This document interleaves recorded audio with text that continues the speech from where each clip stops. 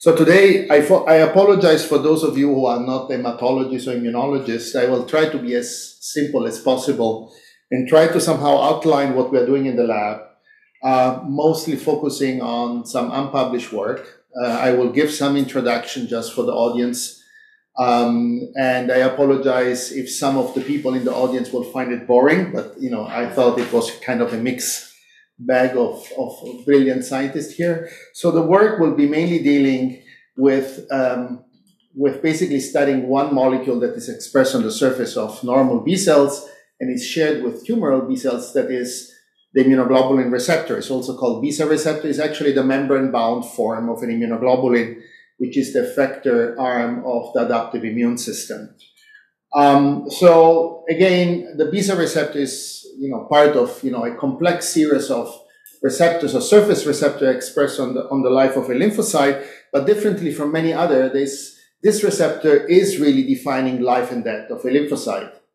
A B cell exists because of the ability to produce antibodies, to recognize antigens as a result of the recognition of them through the B cell receptor. So it is maybe not far-fetched to think that this receptor indeed plays all the major functions that define the fate of a lymphocyte. And there has been a fundamental, very simple genetic experiment performed in the Rajewski lab at the end of the last century, where they conditionally knocked out the B cell receptor in a resting lymphocyte. So a cell that does not recognize any antigen through the B cell receptor, just to actually understand what this receptor does in resting condition, whether it would transmit any signal, and what would be actually the outcome of this inactivation.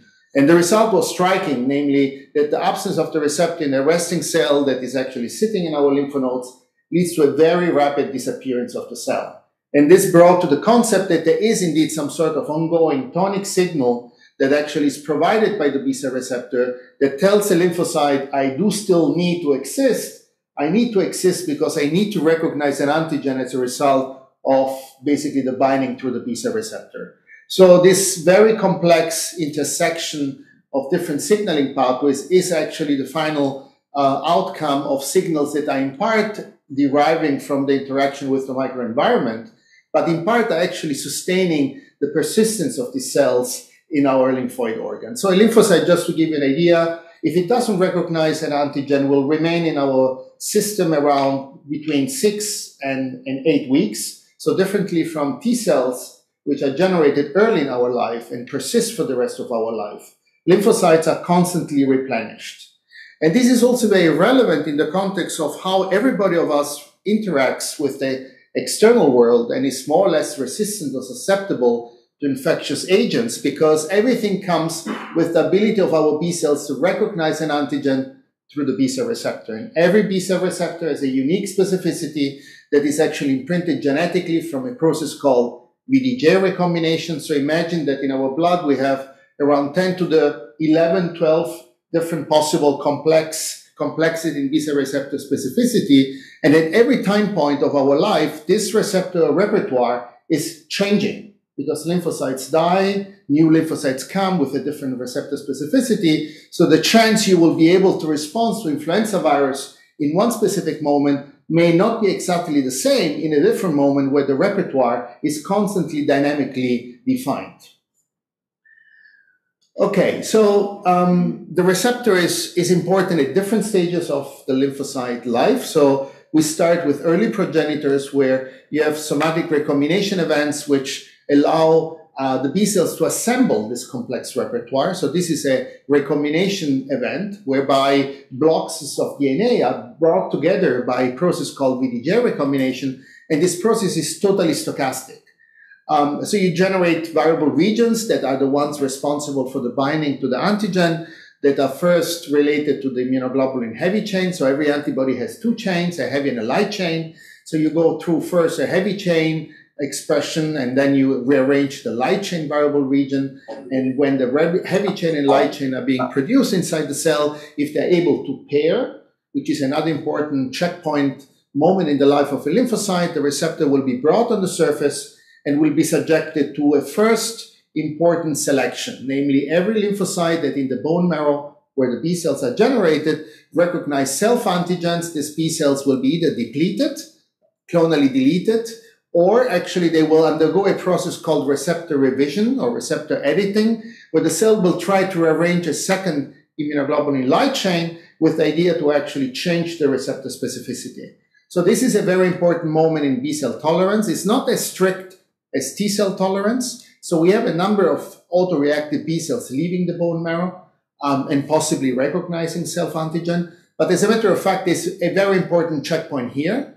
Once this checkpoint is fulfilled, the B-cells leave the bone marrow and through the blood migrate to the lymphoid organs, where they complete their differentiation into three major subsets that are defined here as follicular, marginal zone, and B1. They have different functions. They're recruited in different types of immune responses. But what I want to stress here is basically the moment where some B cells will recognize, as a result of the recognition of antigen to the B cell receptor, will get recruited with T cell help into these structures called the germinal centers.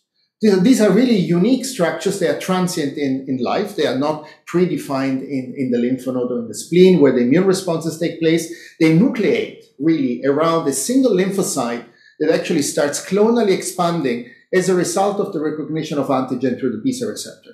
So it's basically a rapidly proliferating B cell that actually undergoes also important changes in its DNA sequence, because you basically have a situation where the immunoglobulin variable region gene that drives that recruitment is bombarded by DNA mutation that are introduced by an enzyme called activation-induced cytidine deaminase. So this is an enzyme that deaminates cytidines, rendering them uracils, which are then recognized by a complex DNA repair mechanism that leads the recruitment locally of error-prone polymerases that will actually introduce mutation in the variable region gene.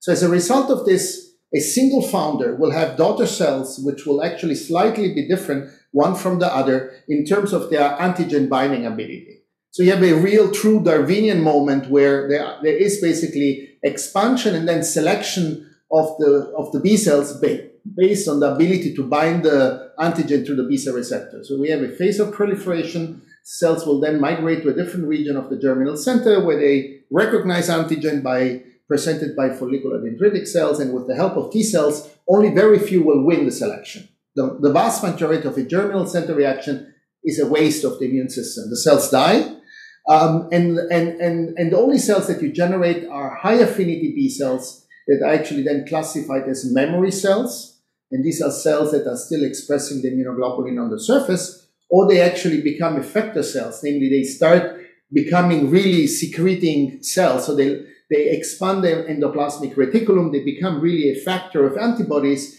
and this represents the effector arm. So these are the antibodies that will flow in your blood and recognize viruses and pathogens, and through the formation of immune complexes, will then actually facilitate the clearance of the pathogen through macrophages and other cell types. So that's what basically the receptor does, and it does important things at different moments of the development of a cell. Now, all this is relevant because actually tumors arising from B cells are actually developmental mistakes of a normal process that leads B cells to generate this memory and plasma cells. So differently from probably many cancer cells, many solid cancers where the acquisition of a transformed phenotype is the result of genetic alterations that actually change specific features in the property of the cell, what a lymphoma is, which is just a type of B cell, is a cell arrested in a specific stage of its development and still retains most of the function of that cell. And one of it is to retain on the surface of the cell the immunoglobulin. So this is just a cartoon indicating different type of tumors. Every tumor has a certain type of genetic alterations. Follicular lymphoma has a translocation leading BCL2 to be expressed from immunoglobulin regulatory sequence. The same is true for Burkitt lymphoma. And there are many other mutations that actually allow the cell to survive forever and to actually get protected from apoptosis. So you would imagine that with mutations that are as aggressive as, overexpression of an anti-apoptotic or overexpression of a very potent oncogene as MYC, the cell would somehow not necessarily require any further the expression of the immunoglobulin. This cell has been lost from the immune system. It will not contribute anymore to an immune reaction. So you would also imagine that maybe the receptor plays no role anymore in these tumors. As a matter of fact, over 30 years work, and Dimitar has been actually also significantly contributing to the field, there is basically now, there has been a growing number of evidence pointing out that the receptor still retains important function in supporting the survival of the tumor cells. And the biology of the receptor in different tumor types may change. A formal proof for that has only been given very recently, however. So how could receptors eventually contribute to malignant transformation or persistence of the tumor? So it is now clear that some of these antibodies produced by tumor cells indeed do recognize pathogens.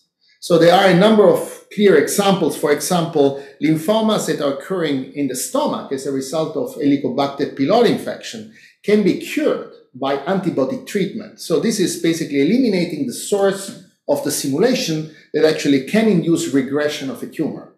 And the same is true for hepatitis C virus infections, where lymphomas that are commonly associated to them or can occur together with this disease are usually actually the result of chronic stimulation of the B cells with viral antigens.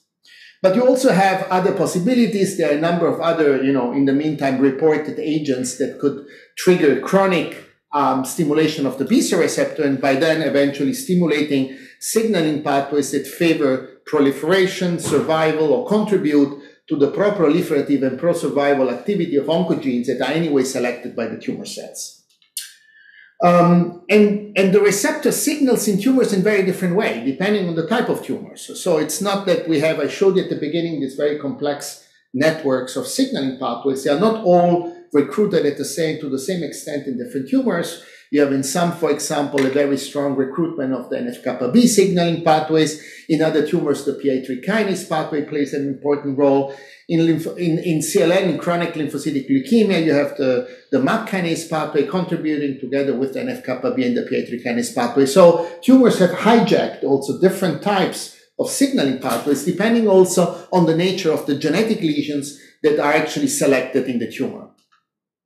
So one of the first evidence that pointed out that tumors were still important, the B cell receptor was still crucial for the persistence of the tumor cells, came from, in vitro experiment that the lab of Louis Stout produced almost 20 years ago, where he knocked down components of the B cell receptor. The B cell receptor is composed of the heavy and the light chain and two signaling molecules called CD79A and B, and any of these four molecules is crucial for the function of the BCR. So what the lab did at the time was to actually infect them with short terpene, and viruses expressing short terpene RNAs. This is a number of different aggressive B cell Burkitt lymphoma lines, and showing actually following the fate of the cells over time. So there were clear evidence also that some of these lines were resistant to the interference with CD79 expression. And I don't have the time here to show you, but these were data where they could, of course, show that the B cell receptor altogether was downregulated from the surface of the B cell. So these experiments led actually the pharma to jump on this signaling pathway, and from the very beginning think about developing drugs that would inhibit the pathway, with the idea that this could be one potential new mechanism of treatment of B-cell lymphomas that by that time was mainly a treatment that was based on combination of chemotherapy agents and antibodies that came later. The first and most relevant targets that were identified were kinases that were signaling very proximately downstream of the B cell receptor. And historically, the first one that was identified was inhibitors of the Bruton tyrosine kinase.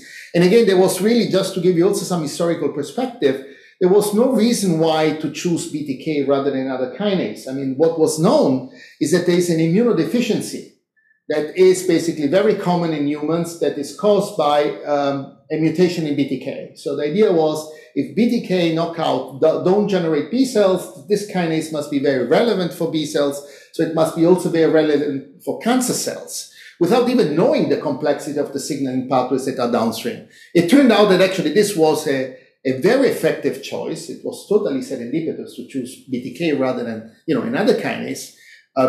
The introduction of inhibitors of BTK in the clinics have made a major impact on the treatment of a number of of B-cell lymphomas, B-cell malignancies, mainly chronic lymphocytic leukemia, now mantle cell lymphoma, and a rare disease called Waldenström macroglobulinemia. And there are discussions of introducing inhibitors of the B-cell receptor also in other type of B-cell malignancies. Now, as in any treatment, you will have the corresponding resistance jumping up as fast as you start treating the patients. And this is no surprise that also with BTK inhibitors, you started having a number of patients responding to the therapy, but then eventually relapsing to the disease. And it was interesting then, to observe that in different tumors, and this is one important concept that goes back to how the different signaling pathways are being used in different tumors, you can appreciate that some of these mutations that have been identified as potential causes of resistance, all genes that are usually associated or downstream of the BTK in the B-cell receptor signaling pathway, the mutations are not the same in two different tumors. So different tumors use different mechanisms to resist to inhibition of BTK. But the most important and striking thing for me, at least, was when basically they started outlining the frequency of these mutations in the patients that had the tumors. So you would imagine that if you give a drug against a kinase, you select the resistance. The resistance is very often associated with a point mutation preventing the binding of the drug to the kinase. You would imagine that that clone would expand in the relapsed patient, and all the cells would have the same mutation. But as a matter of fact, the frequency of mutant alleles in this patient is very, very low, pointing out that there is indeed some resistance imposed by the acquisition. Actually, they are not acquisition, they are pre-existing mutations before the beginning of the treatment.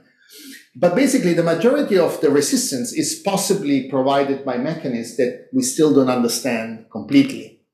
I mean, there is now a number of groups and data pointing out that the microenvironment is potentially bypassing the signal provided by the B-cell receptor in many different ways. So we will have to be actually more and more, interested in studying bypass mechanisms that are not necessarily only genetic. Okay, so now starts my provocative part. So we discussed about resistance to the B-cell receptor, but as a matter of fact, these tumors still, in most of the cases, when they resist to inhibitors, they retain the B-cell receptor. But one would imagine that you could also achieve resistance by just losing the B-cell receptor, especially if you have acquired downstream mutations that would prevent any selective pressure to retain the receptor on the surface. And the reason why I bring this up is because indeed there is already evidence in the literature of one very specific tumor called Hodgkin disease, where the lymphoma has lost the B-cell receptor. This is something that has been discovered by the Rajewski lab again almost 30 years ago. And this is a case that is pointing out that tumors can overcome not only, signaling pathways downstream, but they can overcome altogether the expression of a B-cell receptor. And, inspired by this work, when I started my own lab, I decided really to invest time in understanding better what a receptor does to an aggressive B-cell lymphoma. So we decided to tackle the problem from a genetic point of view, namely to inactivate the B-cell receptor altogether in a lymphoma and ask ourselves what happens to these tumors. And I will show you just a few data on that because these have been published in the meantime. But what I want to stress is again the human part. So you open a pathology book and you go to the chapter of Burkitt lymphoma and you will find the first sentence saying Burkitt lymphoma is consistently an IgM, namely B-cell receptor expressing tumor. And this is basically what every pathologist would tell you if you would speak to them. So when we started looking at that a bit more in detail from the mouse model, and I apologize if I now move the history of the story in a different way, our mouse models were indicating us that Burkitt-like tumors could easily adapt to the loss of the B-cell receptor. So we asked ourselves, is it really so that every patient that is diagnosed with Burkitt is always B-cell receptor positive? And the answer was clearly no. From the very beginning, it was very clear, even screening only 30 patients, that actually a certain fraction of them, 1/3, had either completely lost the B-cell receptor or actually had spots of cells or islands of the tumor where the receptor was missing. This is a case where we are standing here with IgM, which is the B-cell receptor in this case. And you can see a case that is, the conventional bona fide Burkitt with every single cell being stained with a brown color, which is the antibody against IgM. And we're staining here with PAX5 with the transcription factor that defines the B cells. And this is a typical case of a tumor where there is basically no trace anymore of B cell receptor expression.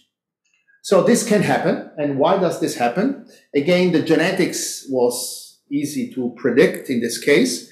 So Burkitt lymphomas arise from germinal center B cells, and germinal center B cells undergo this process called somatic hypermutation, whereby you introduce mutation in the immunoglobulin genes. And these mutations are random. So sometimes you can introduce indeed a stop codon, which is something that in the normal germinal center would lead to the death of the cell. But if you had transformed cell, maybe you resist to that. So this is a case of a Burkitt lymphoma where we identified a clear crippling mutation, a stop codon being introduced in the clonal immunoglobulin light chain rearrangement that at least explained for this case the possible loss of the B cell receptor. So of course, if this tumor has lost the B cell receptor, it must have acquired before signalings or actually signals that would bypass the need of continuous B cell receptor expression. So this was Burkitt. And when I started then asking our friends pathologists to extend the work to other lymphomas and to understand whether this is just a feature of Burkitt or it's something that is much more obvious than before. And these are information that, when I started addressing the pathologists, they would not even listen to me. They were not even interested to test this because it was clearly so that everybody was sure that the B cell receptor was expressed in every mature B cell lymphoma. So the more you look, the more you find. In diffuse large, which is the most common B cell lymphomas in the Western world, we found now over 30% of diffuse large B cell lymphoma where there's really no trace of immunoglobulin expression. And when I mean immunoglobulin here, again, for Dimitri, maybe for the specialist, we really mean tracing every single possible class of antibody produced by the cell. So it's not only IgM, as you know, you could produce IgG, IgD, IgA. So the pathologist would stain serial sections with the different antibodies and really try to make the point that these tumors eventually are negative. So the question is really, how do tumors adapt to this loss? Because if we understand that, maybe we could also start thinking about therapies to, kill these tumors. And this is now what basically we started doing in the lab when I started my own lab, namely trying to have a mouse model that would allow us genetically to conditionally inactivate the B cell receptor in established tumor and ask what happens acutely, soon after the deletion, and eventually if the tumor would adapt chronically. And the experiment is done based on a mouse transgenic model where we have a MYC transgene that is expressed in B cells. So this is recapitulating the MYC translocation that defines Burkitt lymphoma, and we combine them with a conditional allele for the immunoglobulin variable region of the heavy chain, so that if you knock out this piece of DNA, the B cell would not be able to produce any more heavy chain, and without a heavy chain, you don't produce an antibody, and therefore you become B cell receptor negative. So very simple genetic combination. These mice develop tumors within 3 to 4 months, and then you can expand these tumors. You can transplant them serially in immunocompetent animals, but you can also grow them in vitro. You can expose them to Cre recombinase and then really start following day by day in vitro first and then in vivo what happens to the B cell receptor negative cells. So this is just a flow cytometry of how a tumor looks before Cre recombination. And the fact that we can generate so many cells that IgM negative is already telling you that the tumor adapted to the loss of the receptor and can expand in vitro. In fact, these are just growth curves in vitro of B cell receptor positive and their derivative.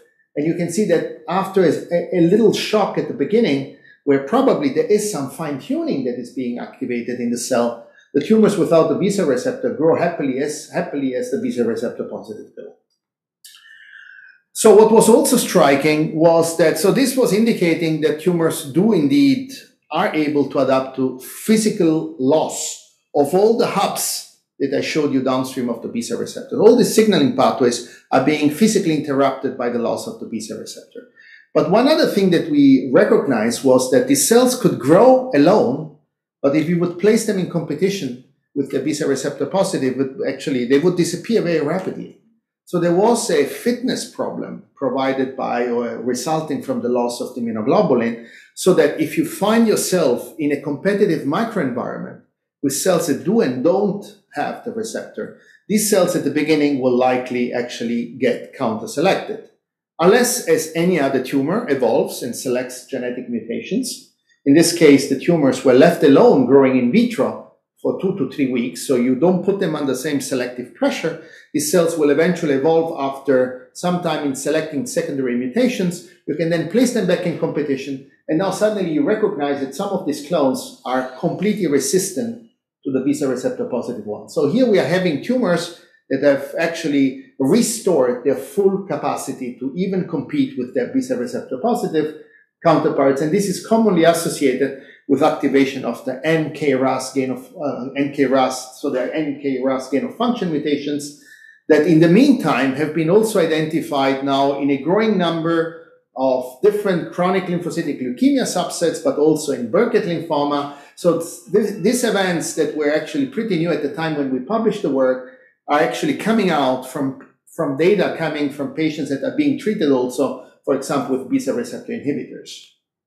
Okay, so this is all published, so I will just go very rapidly. So we discovered that the signaling pathway that is crucial in Burkitt-like tumors in this mouse model to sustain the fitness of the cell is a pathway that is not NF-kappa B, is not RAS-MAP kinase, it's mainly a PI3 kinase pathway that has one major function, which is actually to inhibit one kinase called glycogen synthase kinase 3.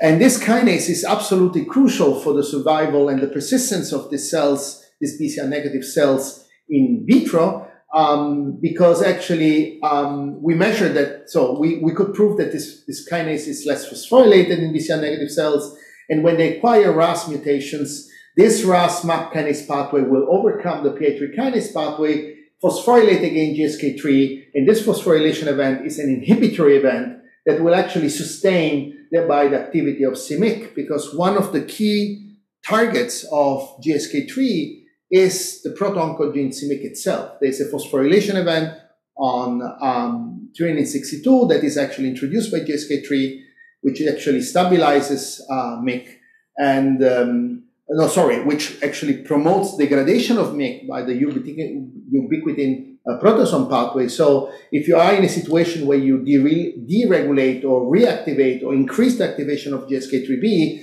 you will have actually an increased degradation of MYC and a downregulation of all the targets that are actually driving the metabolic and anabolic phenotype that MYC does in these Burkitt cells. Okay, so if I bring it now into a clinical setting, because we like also to think about these experiments back in the patients, we envision a situation where we have constantly in a tumor evolving a situation where maybe some tumors that are expressing MYC and have the B-cell receptor may lose stochastically the B-cell receptor during tumor progression. This could be somatic hypermutation, this could be genomic instability, and these cells in this competitive setting would be constantly counter-selected by the cells that are more fit, that are sitting in the same surrounding.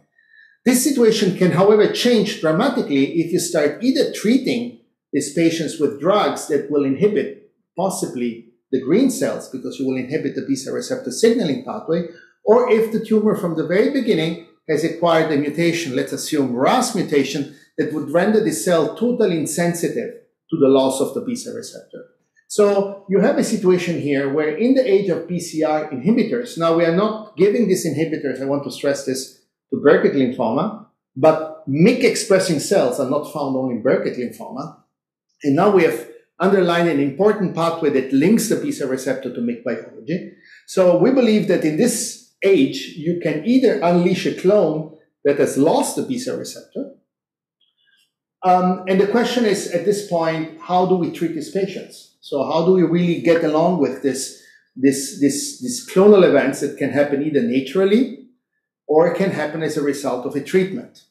So I will touch these 3 points now, and this is unpublished work that we have been working on. So I will first try to, understand better and share with you some information about what actually the loss of the receptor causes in vivo. All the experiments that I showed you so far were mainly tissue culture experiments. We take the tumors, we grow them in rich medium, we don't have the immune system around us, and all this, could have a dramatic impact on the biology of the tumor. So we were eager to understand whether what we learned in vitro is true also in vivo. And then, of course, it was also it is for us, one of our goals is to actually identify drugs that could kill the B-cell receptor negative cells in order to provide first, for example, a second-line treatment or even a first-line treatment to prevent the evolution of B-cell negative tumors.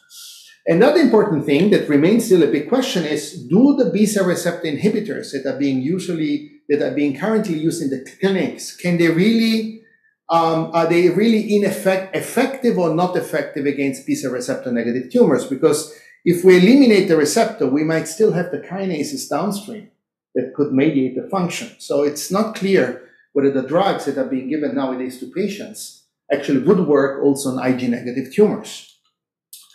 Okay, so for the first point, if we inject tumors that are BCR positive or negative into an immunocompetent mouse, in both cases, the mouse will be killed within, less than 2 months.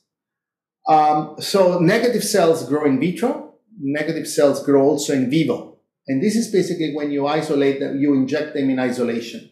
If you inject them in competition, the experiment will usually indicate that unless they've acquired RAS mutations, these cells will disappear. So everything we learned in vitro is actually confirmed in vivo.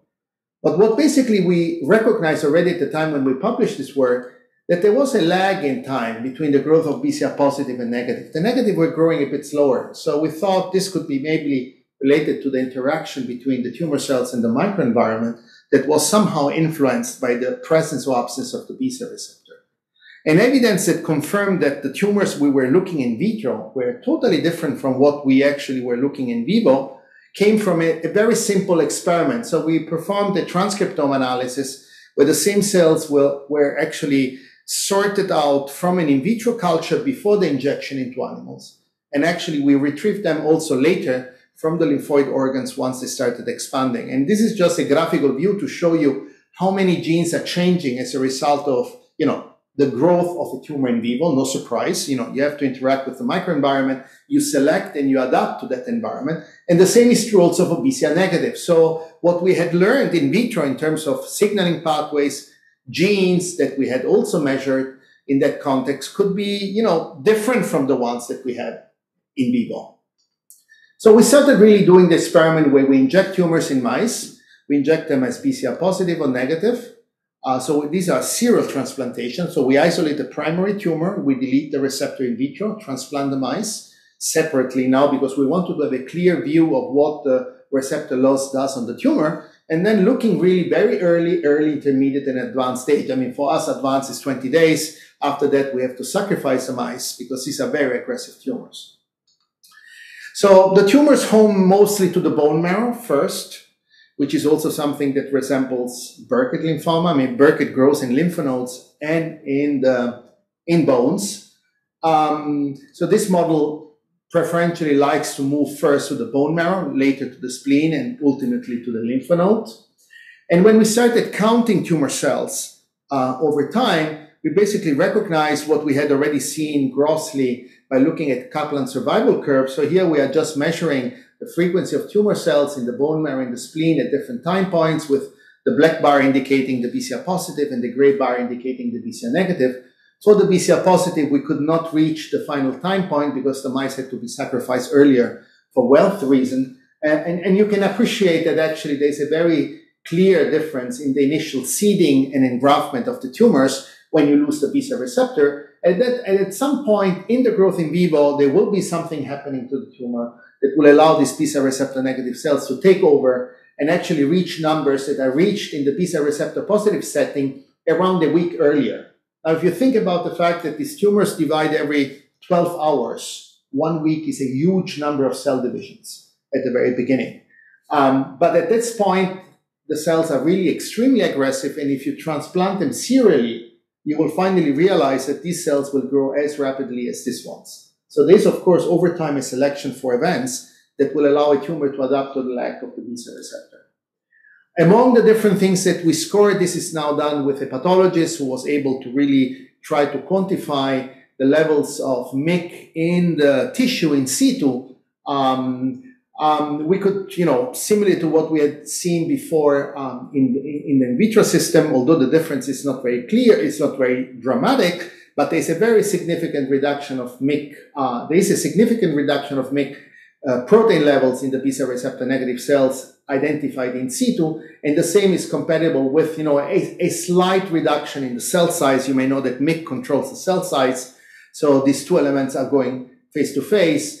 And this is how the tumors look like. So this is an histopathological analysis of the bone marrow in the spleen, looking at different time points after the transplantation. So at an early time point, you can appreciate already a very marked, overtaking of the bone marrow microenvironment by B-cell receptor positive tumors. The negative first will grow in islets, and you can see it even more clear here, and then will finally explode much later in development. In the spleen, you have this very strong and massive infiltration in the perifollicular area, so they don't invade the white pulp from the beginning, from the entrance. So they are not competing initially with the B cells. They're actually obliging the follicles to contract by the expansion from the periphery. So they get in from the bloodstream and then actually tend to invade the follicles from the outer periphery. So this is to show you that there is indeed a very marked difference at the beginning. So the tumors without the receptor have some problems in getting along with growing in an immunocompetent host.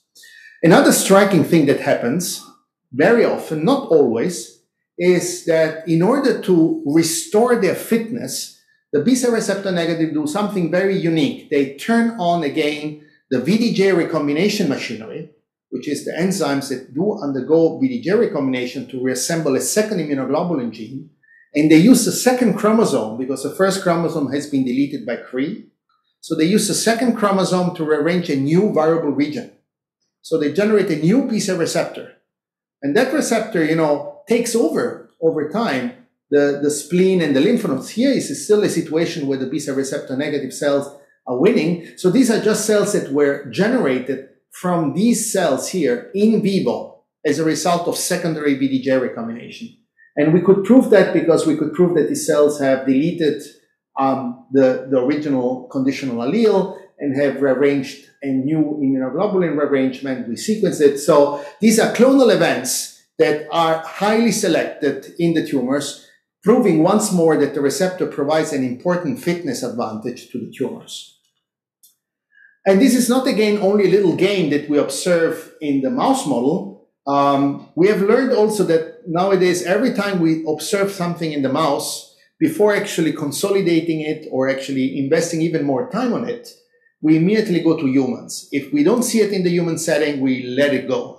Because many of these animal models are, effects that are related to the models. So what we did was we asked the pathologists again, do we see indeed in some tumors the reactivation of the enzyme that rearranged the immunoglobulin genes? And this is a case of where the tumor had lost the immunoglobulins. All sorts of isotypes were tested. This is an in situ RNA analysis done again by Claudio Tripaldo in Palermo. I want to stress the fact that without the tight collaboration with Claudio and other pathologists, all this would have never been possible. And so we are basically discovering that also human aggressive mature B-cell lymphomas, in some instances, try possibly to reactivate the recombination machinery, which is not only done by RAG1 and by 2, but also by terminal deoxytransferase, which is another important enzyme that together with the RAG proteins is important in the assembling of the VDJ of the immunoglobulin heavy and light chain. So this is something happening also in human tumors. Whether this will now lead to the reactivation of a new receptor is a big question that we are trying to address. But tumors are plastic enough that if these events are possibly associated with a better fitness, possibly in some cases they will turn on a second receptor that probably will help them survive and grow better. So is this initial problem in the initial growth of tumor related to the immune system, or is it a cell intrinsic problem? And we address this question by, again, doing a very simple comparison where we inject tumors in immunocompetent syngeneic mice or in immunocompromised mice that lack the adaptive immune system. So these NSG mice lack T cells, B cells, and NK cells. And it was very clear from the beginning that if you inject tumor cells, and these are BCR negative cells, but also BCR positive are growing better. So this is indicating that even the positive are turning on some sort of immune response against them. You have a very significant increase in the number of tumor cells. So the immune system somehow is able to contain, for some reason, preferentially the growth of B-cell receptor negative tumors. We went and pushed the system to the level where we started injecting very, very few cells. So with the idea pointing out that if we go below a certain threshold, the immune system will be able to take over and actually cure the mouse. So what we started doing is injecting very few cells in the order of hundreds to 500 cells. And you can appreciate in this preliminary experiment that actually if you inject BCR negative tumors below, these are, I think, something like 100 cells, you basically have mice that will never fall down with the disease, whereas you get basically mice or a certain amount of mice dying of tumors where you inject B-cell receptor positive tumors. And you know, the whole thing will not work if you inject them in non-skid gamma chains or in immunodeficient mice, pointing out that actually the B-cell receptor positive cells can overcome the immune system, even if they're injected at very low numbers. You can see a certain number of mice dying, but this doesn't happen with the negatives, indicating that probably they're even more immunogenic, or they are in situations that facilitate their clearance by the immune system.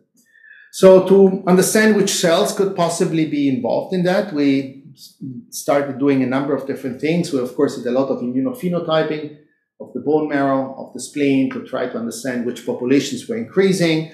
This is a single cell RNA sequencing experiment where we omitted the tumor cells. We just concentrated on the microenvironmental cells so that we basically didn't waste money on sequencing a lot of tumor cells. And this is just a UMAP representation of the different populations that we found in either control mice, which are mice that were injected with PBS, or mice injected with BCR positive or BCR negative tumors.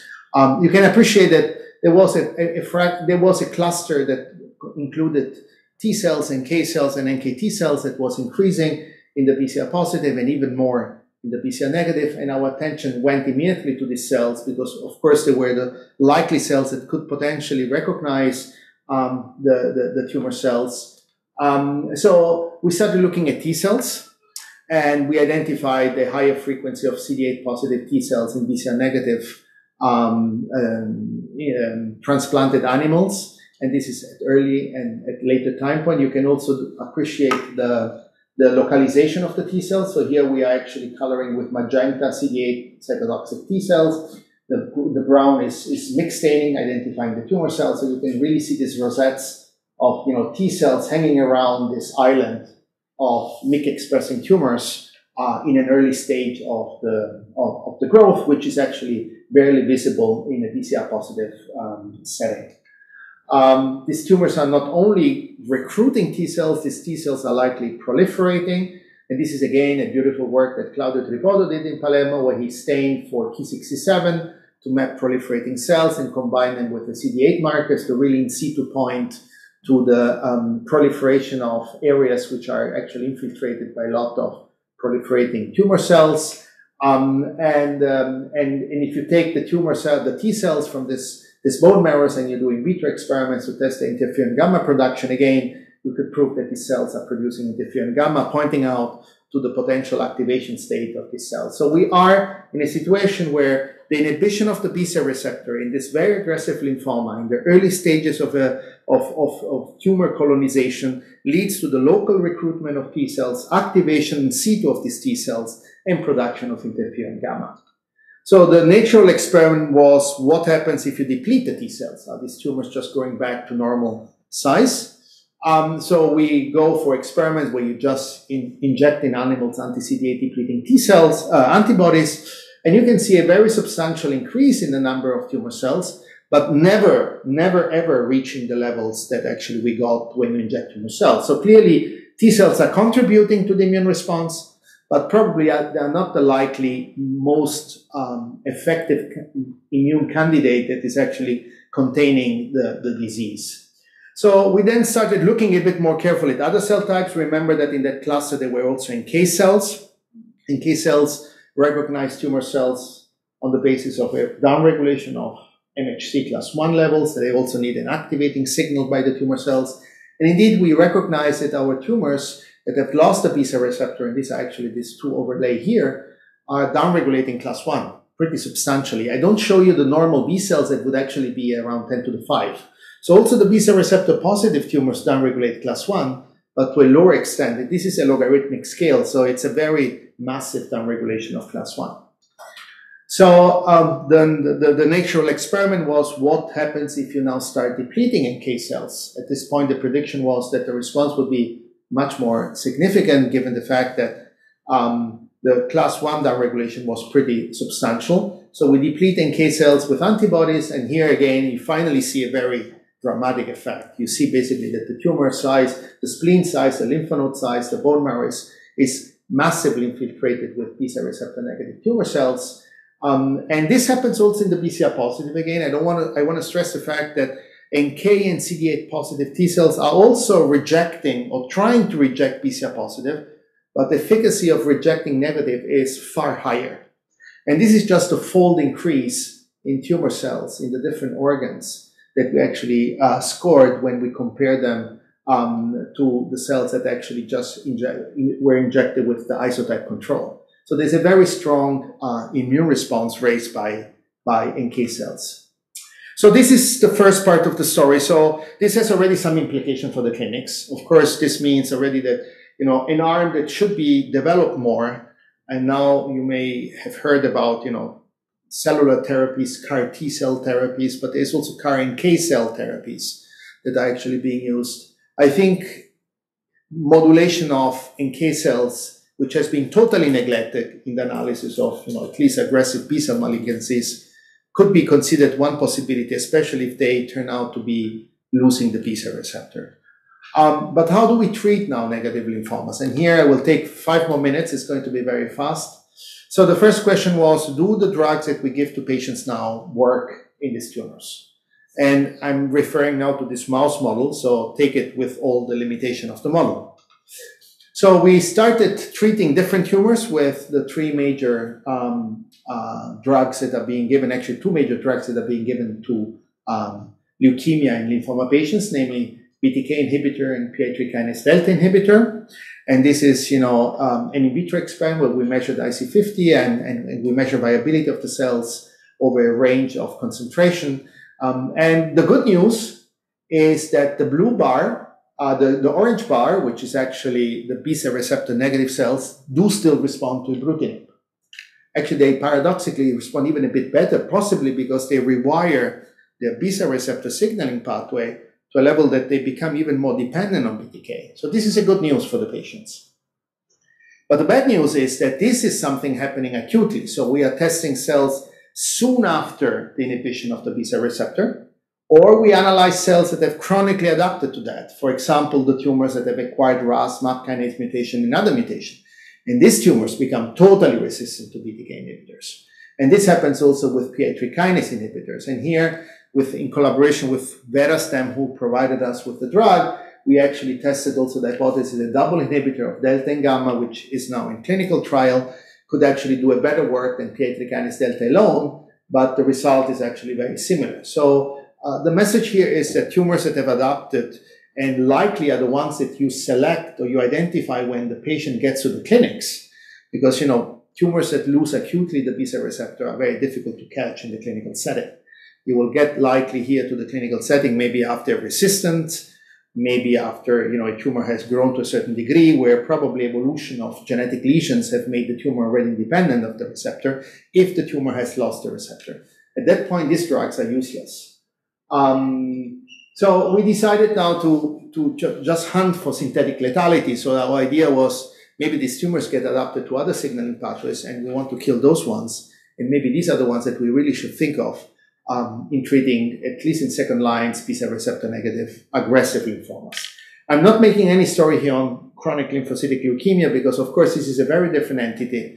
Chronic lymphocytic leukemia has a completely different also dynamic and kinetics and growth and resistance. But it might be helpful to actually eventually test whether some of the drugs that we are identifying could be effective also in BTK resistant CLL. So we set up in collaboration with the IFOM experimental therapeutic group, a very simple screen. I wanted to go directly in the clinic, so I didn't want to go with identification of new compound. We wanted to go to offer the patients possibly a new drug. So I went with a repurposing screen. So we screened over 2,300 FDA-approved drugs. There were some investigational drugs as well. And we screened these tumors for 3 lines, 3 independent tumors divided as BCR positive, negative. And we identified a number of hits. Some of them actually totally unpredicted.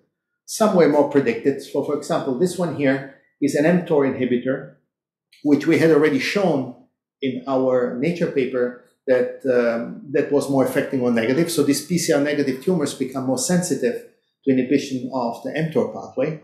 But this is, for example, an interesting drug that is able to kill not only BCR positive and negative, like the ones that I showed you before, like ibrutinib did, but it's also very effective in killing these very aggressive PCR negative tumors that are resisting to RAS, to ibrutinib, and to PI3 kinase. So we have identified a number of these drugs that we are now, validating in vivo for the efficacy to kill tumors in the immunocompetent setting. But this is possibly an interesting set of molecules that should be looked more carefully in different animal models to see whether some of them could indeed become interesting repurposing drugs.